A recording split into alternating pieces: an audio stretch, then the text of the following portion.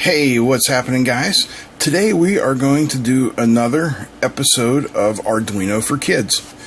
And what I've got here is just a super simple random LED blinker project that you can put together with your son or daughter, and it's something that I think they'll be completely amazed with. All we've got here are 8 LEDs, and they're blinking in a random pattern, and we can control the speed of the blink using a potentiometer. So if you think this is something that you'd like to build with your kids or build for yourself, stick around and I'll show you how to do it step by step. Alright, let's get started. So you only need a few things. You're going to need 8 LEDs.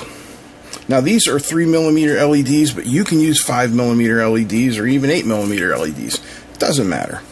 Whatever you've got on hand. I chose random colors.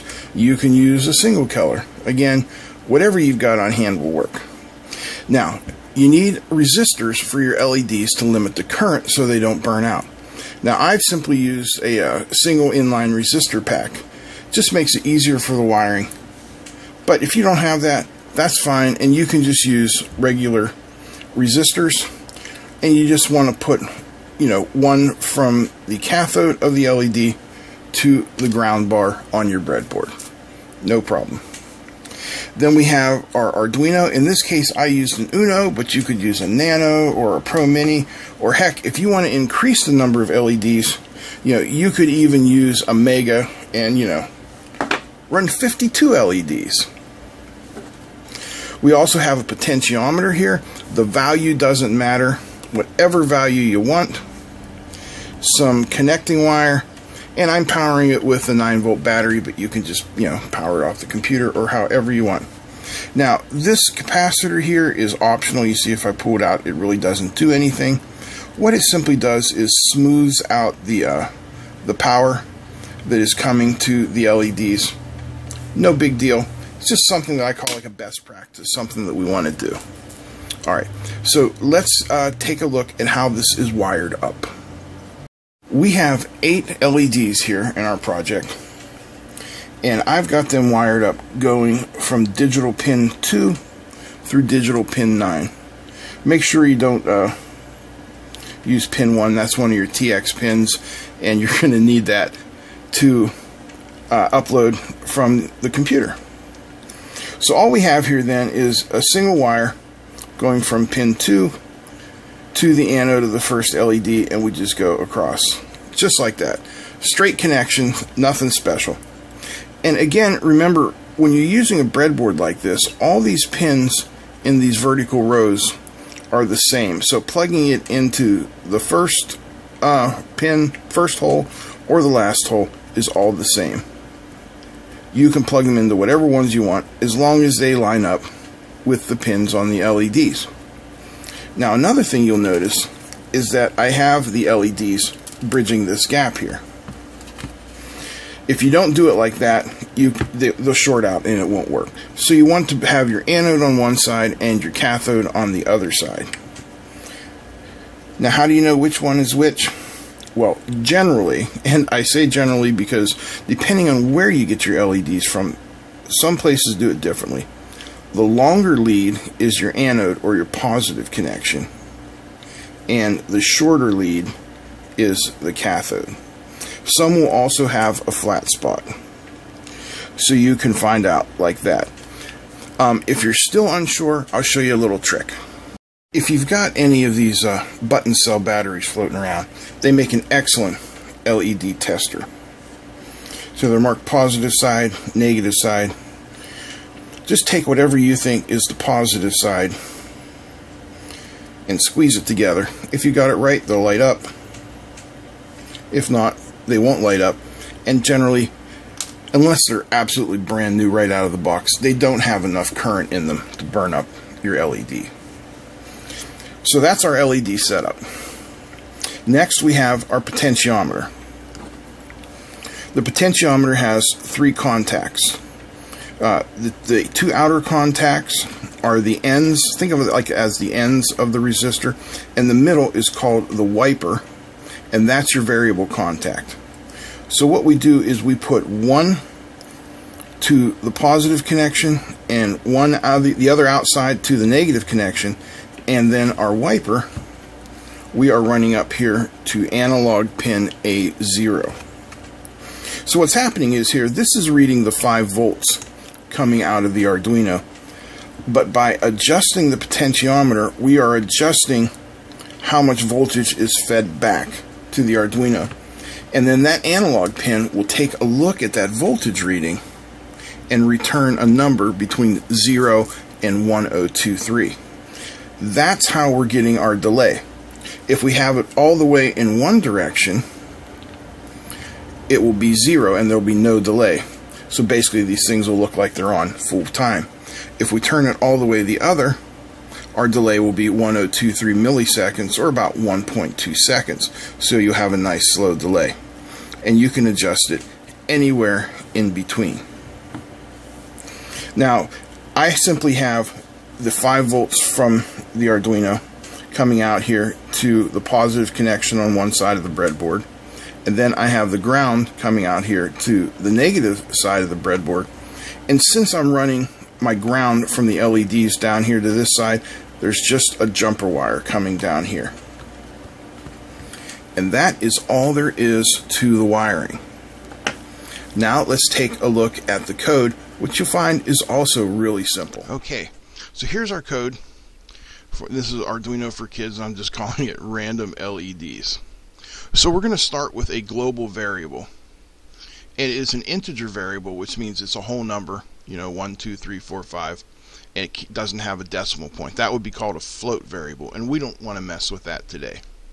So we're creating an integer variable called myDelay, and that's what we're using to set our delay time, and we're just going to give it an initial value of 0. Doesn't have to be 0. You can make it anything you want. Next we come into the first section of our program, and this is the setup. The setup runs once at the beginning of the program and allows us to set the Arduino's input, output pins and other things the way we want them to run. So in this case, we have our LEDs hooked up to I/O pins 2 through 9, and we're using the pin mode command to tell the Arduino how we want the pins to behave. Since they're called I/O, input-output pins, they can be either inputs or outputs. And we're telling them we want them to be outputs. If you don't do that, this won't work.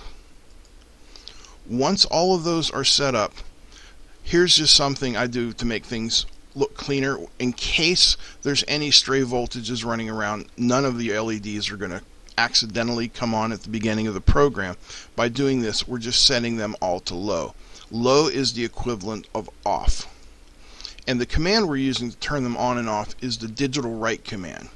There's also an analog write command, but we're not using it. The analog write command allows us to use pulse width modulation to simulate an analog value between 0 and 5 volts, or 0 and 1023. So here we're just using the digital write is equal to on or off. So we say, each individual pin, make sure they're off. And that's the end of the setup part of the program. Next we have the loop part of our program. This is what I would call the actual program and the part that's going to run over and over. So the first thing it is going to do at the beginning of every run through this is going to read the value of the potentiometer. So remember that variable we created at the beginning called myDelay? What we're saying here is let myDelay be equal to the value that you find in analog pin 0. Now this is an analog read, so it can be between 0 and 1023. If we did a digital read, it would only be a 1 or a 0. So you have to make sure that you use the analog read here. So it's going to take that value and it's going to store it here in myDelay for us to use. Now the next thing we're going to do is we're going to tell the Arduino to pick a random number between 2 and 9. And of course those are the pins that we set up here that have our LEDs on them. So first we set our delay, then we pick our random number. And those are the two things that change every time through the program. So we want to do them first. Once we have those two things, we can have the program run.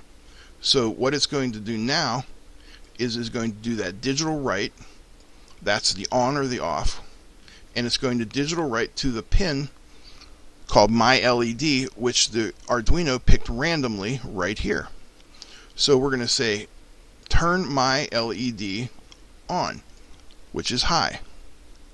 And then we're going to wait, because if you don't, and you just told it to turn off, it would just be a really quick blink that you might not even be able to see.